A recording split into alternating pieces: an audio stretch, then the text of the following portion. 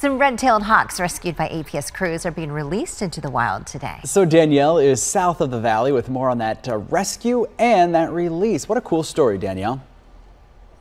This is such a cool story. So there's 4 that are going to be released right here this morning. We're going to be releasing them here. But let's talk about the whole experience first and foremost. So Matt, you are an avian expert with APS. That's correct. Yeah, I'm the avian specialist for APS. Okay, and then what exactly happened here with these hawks?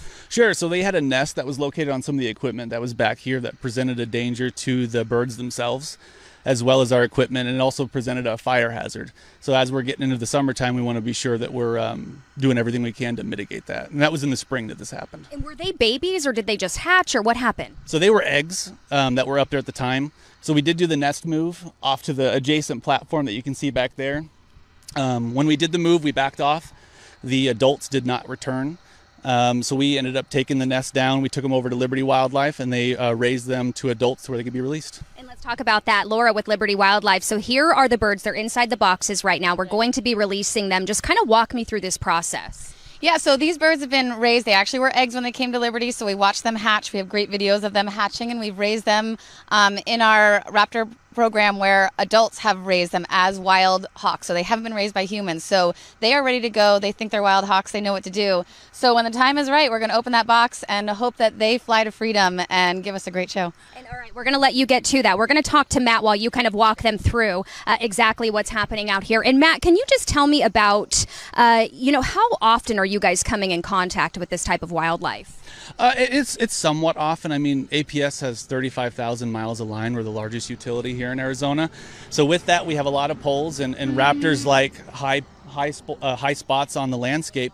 So with that, they're going to use our equipment to perch on, to nest on, and to essentially hunt from as well.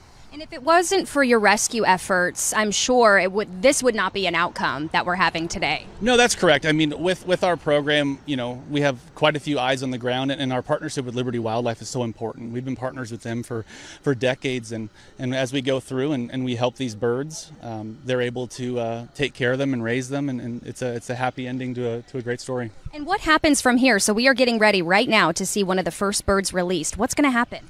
Yeah, so they're going to go ahead and open these boxes, and these red-tailed hawks are going to go ahead and take off, and there's one there. Wow. And they're actually going to thrive out here. This is a great ecosystem for them. The multiple eggs that were taken from here, there goes another. Wow. We're actually taken 100 yards from us. So we're actually bringing them back into the environment they were taken from, and it's important to make sure we're keeping that balance of the ecosystem here.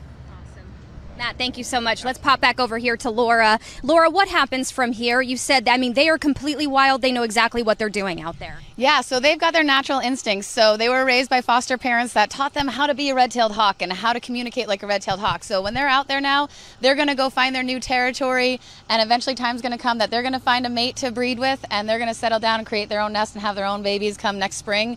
And hopefully they'll be wise enough to either use the nest platform or find a really good sturdy tree. And if it wasn't for these rescue efforts, I was talking to Matt, this would not be the outcome here.